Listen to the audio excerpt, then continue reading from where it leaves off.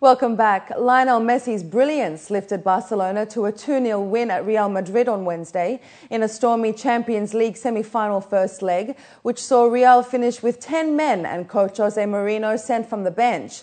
Bad blood had flowed between the arch-rivals in the lead-up to the match, which was reflected on the pitch. Barca reserve goalkeeper Pinto was shown a red card following a fight next to the tunnel, while Real defender Pepe was dismissed for a lunging tackle on Daniel Alves with just over half an hour left. Mourinho voiced his disapproval of the decision and was banished to the stands for the rest of the match. Afterwards, at the news conference, Pep Guardiola warned his players that they still had a good deal of work to do in the second leg and said you could never write off the 9 times winners. Meanwhile, Mourinho unleashed a rant at his press conference in which he accused UEFA of favouring Barca. The final is at London's Wembley Stadium on May 28. Benfica and Braga trained on Wednesday before the first all-Portuguese semi-final of a European competition when they meet in Lisbon for the first leg of the Europa League last 4. Both sides dropped into the Europa League after third-place finishers in the group stage of the Champions League. They will be keen to end their European season at the final in Dublin on May 18 against either fellow Portuguese team Porto or Spain's Villarreal, who will contest the other semi-final. Meanwhile, Villarreal coach Juan Carlos Garrido said the team needs to be aggressive defensively if they are to dominate the Europa League semi-finals against FC Porto. Villarreal will gatecrash a Portuguese party as they try to reach a first major European final at the third attempt. Villarreal midfielder Santo Cazorla said Porto are a team that strikes a lot and they have a lot of rhythm and kind of match of come and go, and also stressed aggressive defensive play would be key. The Board of Control of Cricket in India has announced that former Zimbabwean cricketer Duncan Fletcher will take over as India's new coach from South African Gary Kirsten. The BCCI said the new coach's first assignment would be to lead the team on their tour of England in July. The 62-year-old former England coach has signed on for 2 years and takes over from Kirsten after the South African turned down an extension to his 3-year contract following India's World Cup victory earlier this month. India are currently ranked first in the test matches and second in one-day internationals. And Russian Prime Minister Vladimir Putin officially opened the World Figure Skating Championships in Moscow and paying tribute to Japan and its people during a solemn ceremony in the evening on Wednesday. The championships were moved to Russia from Japan after last month's earthquake and tsunami, and the opening ceremony was dedicated to Japan with the Japanese flag pictured on the ice during the ice dancers' performance. At the official ceremony, the skaters dressed in national costumes and carried the flags of the countries participating in the championships. At the very first competition, Canada's Patrick Chan recorded the highest ever score to win the men's short program and took a giant step towards his first global title. And now turning to what's on everybody's minds, it's just one day to go until the estimated 2 billion people from around the world tune in to see Prince William and Kate Middleton wed in Westminster Abbey for the wedding of the century. And the worldwide build-up has been outstanding over the past couple of months. So here's a recap of what's been going on. It's the wedding we've all been waiting for, the marriage of Prince William and Kate Middleton. And the world's media and fans alike have been gathering in London this week to secure the best views of the event. According to Dr. John Hall, the Dean of Westminster, who will be conducting the ceremony tomorrow, both William and Kate have had first-hand experience in choosing the details of the ceremony, which is to be an intimate event. And between now and the wedding itself, there'll be a couple of occasions with final rehearsals. It seems to me that they've taken a very great interest in the detail of the service, quite rightly, and they've made a lot of decisions, obviously, all the decisions themselves, and it's a very good, I think, positive working relationship. We're looking forward to it immensely. The Dean of Westminster also revealed that the Abbey have given the couple the gift of music, a tradition for special events throughout history. The Abbey has seen some of the most historic royal weddings throughout its time, including 6 royal couples in the Middle Ages, 9 in the 20th century, and this will be the first in the 21st century.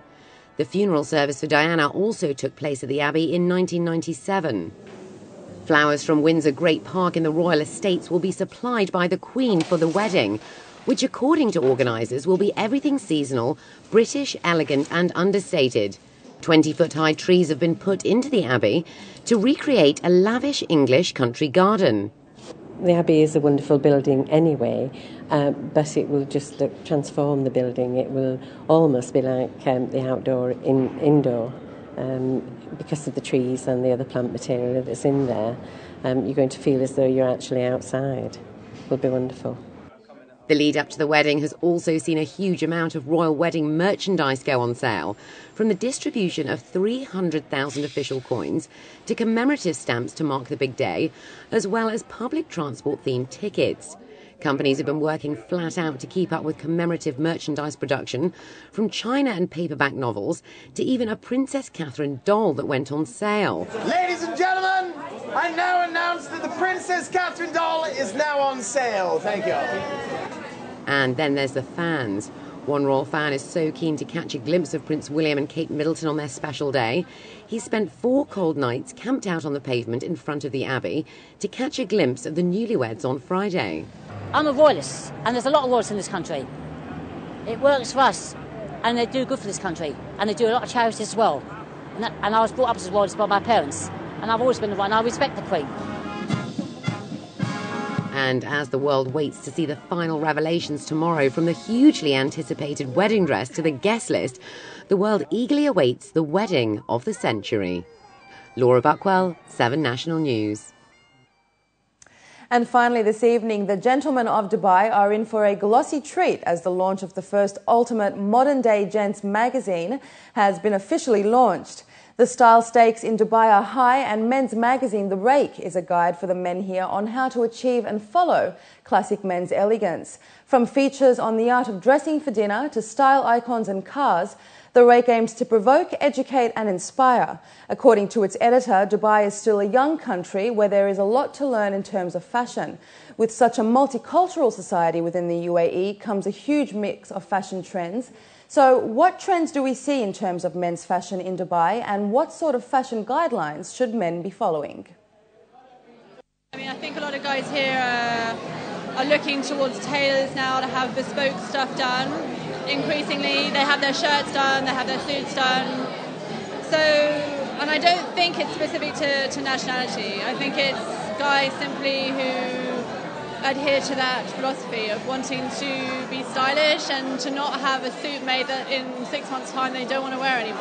I think because you get so many guys from so many different worlds or from different countries over here, I think the men have the general know-how, but I think Dubai sometimes lets them down because there is not enough of bespoke tailoring in Dubai, or you know, you can go to London, you can go to anywhere on Savile Row, and you have a choice, you have a plethora of guys who can design a suit for you.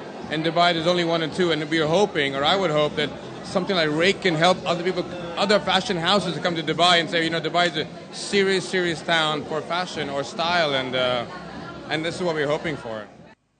And with that, let's take a look at the local and international weather forecast for tomorrow.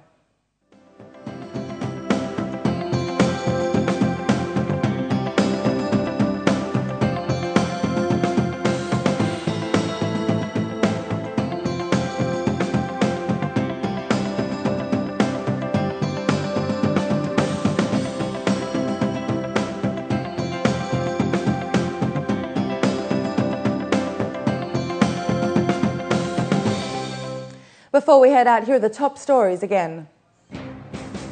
Minister of Education and Scientific Research presents award to Sir Bob Geldof. Goodwill Ambassador supports the Make-A-Wish Foundation.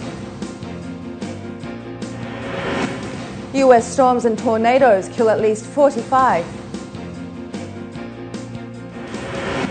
And UAE bosses give brokers more time for new settlement system.